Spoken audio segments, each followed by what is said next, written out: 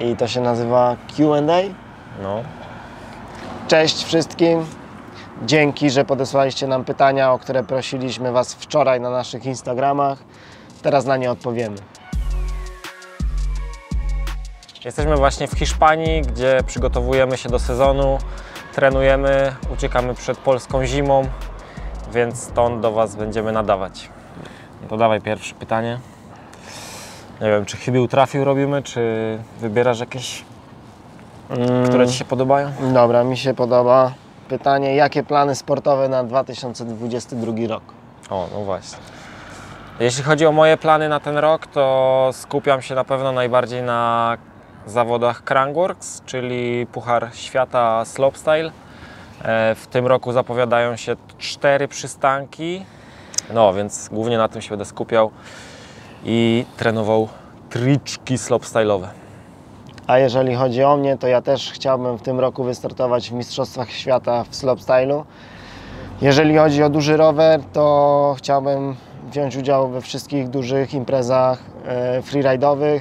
Pierwszy będzie Dark Fest, później jest potwierdzony już też fest u Kamazinka obok Renault i oprócz tego będzie Polski Fest, ale o tym więcej w przyszłości.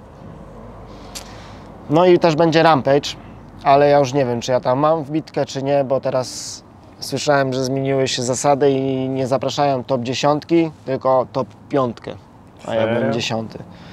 Więc nie wiem, czy dostanę od organizatorów dziką kartę, żeby tam wbić. Zobaczymy. A oprócz tego jeszcze to wszystko chciałbym miksować 50-50 z motorem, bo też chciałbym się w freestyle motocrossie rozwijać. I tyle. To masz dużo planów, powiem Ci. Brzmi jak ostry sezon. Ale fajnie właśnie, że będzie ten District Ride, bo to są zawody w Norymberdze, slopestyle'owe, w centrum miasta i to jest mega duży event. I jest tam 60 000 oglądających mega na żywo. duża publika. No i tam zrobiłeś flip tsunami pierwszy raz, nie? W 2014 na Bestriku zrobiłem flip tsunami i też bardzo lubię ten event, chciałbym tam bardzo być. A będzie powtórka flip tsunami? Nie. Mogłaby być. Tu mam pytanie, czy będzie więcej filmów na moto? Pytanie do Was, dajcie znać w komentarzu, czy chcecie więcej filmów na moto. Bardzo chętnie mógłbym Wam pokazać moją drogę i mój progres, który robię na każdych sesjach. Chcę dużo jeździć, to też by mnie motywowało. No raczej, dajcie ja znać. chcę. Ja daję okejkę. Co robić w czasie kontuzji? No właśnie, bo Ty teraz masz trochę kontuzję nadgarstka i powiedz, co to się dzieje, bo nic podobno poważnego, ale ludzie się martwią. No, ja też myślałem, że nic poważnego, myślałem, że 3 dni poboli. Nawet nie pojechałem do Pawła, tylko z nim gadałem przez telefon. Pobolało niecałe 2 tygodnie, od razu wróciłem do Barcy i normalnie jeżdżąc bez bólu, następnego dnia mam stan zapalny mięśnia tutaj przy nadgarstku i nie mogę jeździć, muszę ten stan zapalny wyzerować do końca, żeby móc znowu zacząć jeździć. Nie wiem, co będę robił, muszę się przestawić na chillowanie. Pokaż jeszcze tego mięśnia, bo to nieźle wygląda. Nie jest już aż taki spuchnięty. Przykokszony. Ty jesteś ciemny w ogóle. Widać, że siedzi w Barcelonie i się opala. Czy mieliście stresik przed występem w Dzień Dobry TVN? Ja trochę miałem. No to już nie jest na pewno taki stresik jak kiedyś. No to już wiemy, jak się zachować przed kamerą. Myślę, że też YouTube nam dużo dał pewności siebie przed kamerą i takiego flow w gadce. Ja tam bardziej się przejmowałem jazdą przed kamerą, bo poprosili nas, żebyśmy zrobili jakiś mini pokaz. No a pokaz na flacie, no to zawsze jest takie mech bez przeszkód, trzeba coś wymyślić, jakieś podstawowe triki, no to jest takie no, więc bardziej to, ale ogólnie była luźna atmosfera i spoko się gadało, także fajnie, oby więcej takich. Ktoś tu pytał o rotor hydrauliczny, właśnie ja bym chciał powiedzieć o tym rotorze hydraulicznym, bo on się u mnie raz pojawiał, raz znikał i w sumie już teraz długo jeżdżę bez rotora.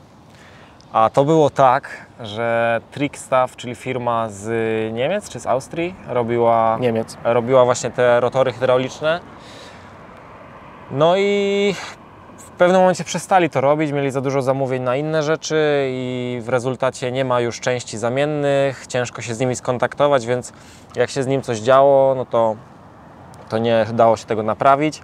A rotory hydrauliczne mają to do siebie, że lubią właśnie, lubią te uszczelki przeciekać, hamulec się niekiedy zapowietrza, chociaż długo działał mi ten rotor dobrze, no ale do pewnego momentu. No a teraz czekamy, aż polska firma z rotorami hydraulicznymi dopracuje wszystko i zapowiada się, że będzie dobrze i wtedy na pewno będziemy używać te rotory. Wszystko jest na dobrej drodze właśnie, żeby to działało. Czy opłaca się na początek przygody kupić NS-a Movement 2 2021? No opłaca się, bo to jest rower, na którym na początku wystarczy Ci do wszystkiego. I na tym rowerze będziesz robił skilla na pump tracku, na każdym streetie gdziekolwiek, czy na hopkach, czy na skateparku.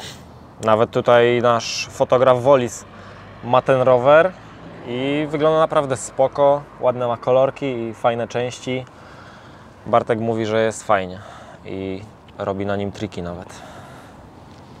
Jak unikać kontuzji? Ćwiczyć, przygotowywać się do kontuzji. Musisz się przygotować do tego, że przywalisz swoim ciałem o ziemię.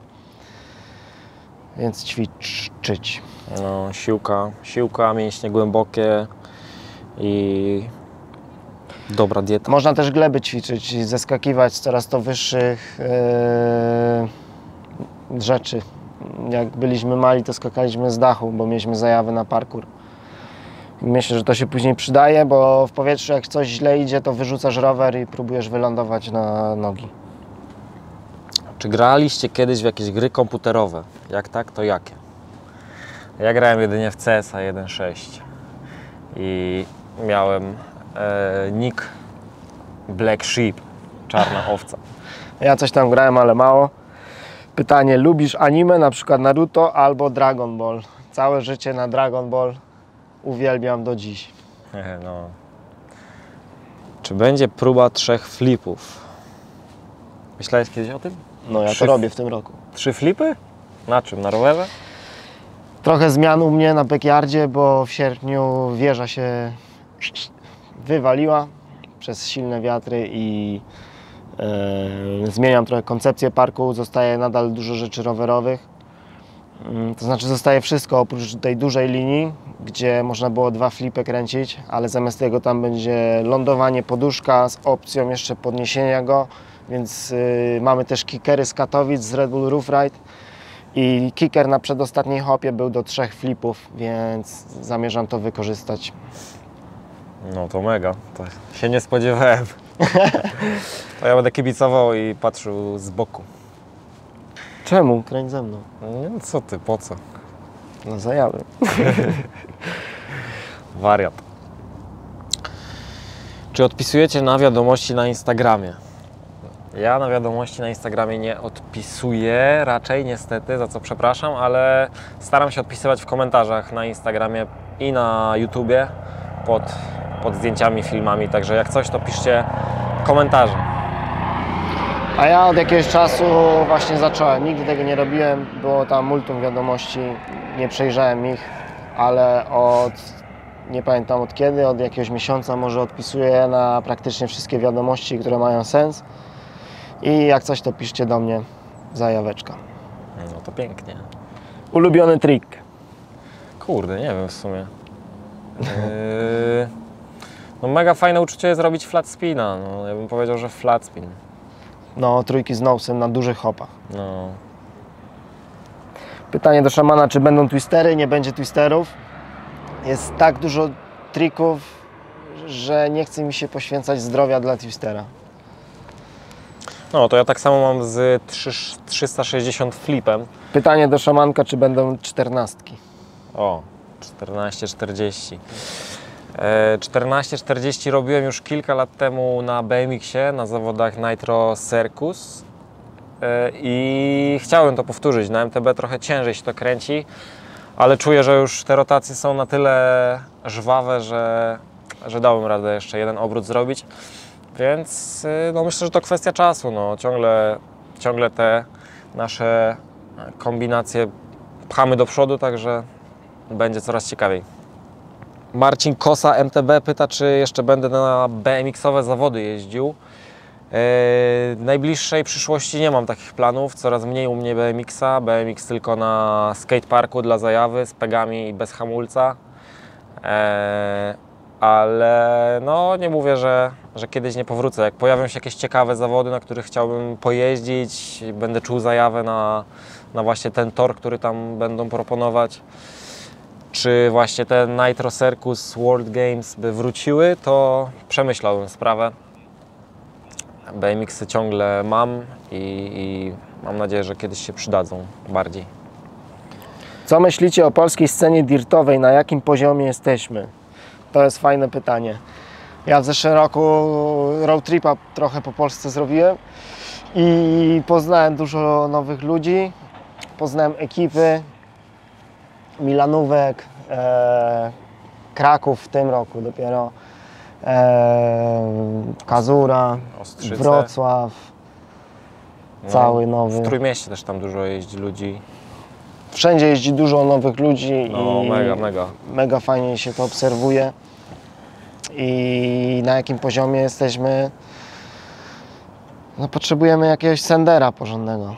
No i mamy takich, jest Kopko, jest Przemo. No jest kilku. Właśnie w Białce Tatrzańskiej się zdziwiłem, że było ponad 15 zawodników, prawie wszyscy z Polski i wielu właśnie osób nie widziałem jeszcze nigdy wcześniej, a naprawdę mega poziom, mega fajne triki i widać, że taka wczutka w rower, więc no jest dobrze, jest dobrze. Myślę, że dawno nie było takiego potencjału w polskich ziomkach. Jakieś wycieczki planujecie po Polsce? GB on Tour. A, no właśnie. Ja, to jest zajebisty pomysł. No, moglibyśmy się zebrać tak na tydzień, zapakować się do twojego busa, naszą trójkę przynajmniej. Kimać u ziomeczków gdzieś, No. dawajcie znać, kto nas przekima gdzie, jakie macie miejscowy i kurczę, No właśnie, do jakich miast plan pojechać. zrobić jakiś. Trochę skateparków, żeby zaliczyć, trochę na hopach pojeździć. No, przywieziemy swoje śpiwory, wszystko na chillu. No i co, ja też kminiłem, żeby w jakimś mieście się spotkać i pojeździć na streetie dużą ekipą. Jakieś urban jam. Spoko. No, także myślę, że w tym roku będzie okazja, żeby się spotkać i na luzie pojeździć. No już musimy kończyć. Ja mam dzisiaj samolot, za pół godziny niecałe jadę już. Zostawiam tu busika jeszcze, lecę do Polski, bo mam problem z tym nadgarstkiem. Muszę naprawdę go wychillować, ten stan zapalny, wyrzucić z niego, żeby on już nigdy nie wrócił i znowu mogę jeździć full gas. No, a ja zostaję tutaj jeszcze w Barcelonie na kilka dni. Będziemy jeździć street, będziemy jeździć na Lapomie, będziemy nagrywać to wszystko, bo jest z nami Dawid Wilkus, więc będą materiały, będą vlogi i mam nadzieję, że uda się edit streetowy sklecić z tego, więc będzie co oglądać. No. No to tyle. Jak macie jeszcze do nas jakieś pytania, to dawajcie znać w komentarzach poniżej, bo będziemy odpisywać. I co? Widzimy się na rowerze. Pozdro. Rozpraszam je ten napis pupa tutaj na dole. Ciągle. Pupa.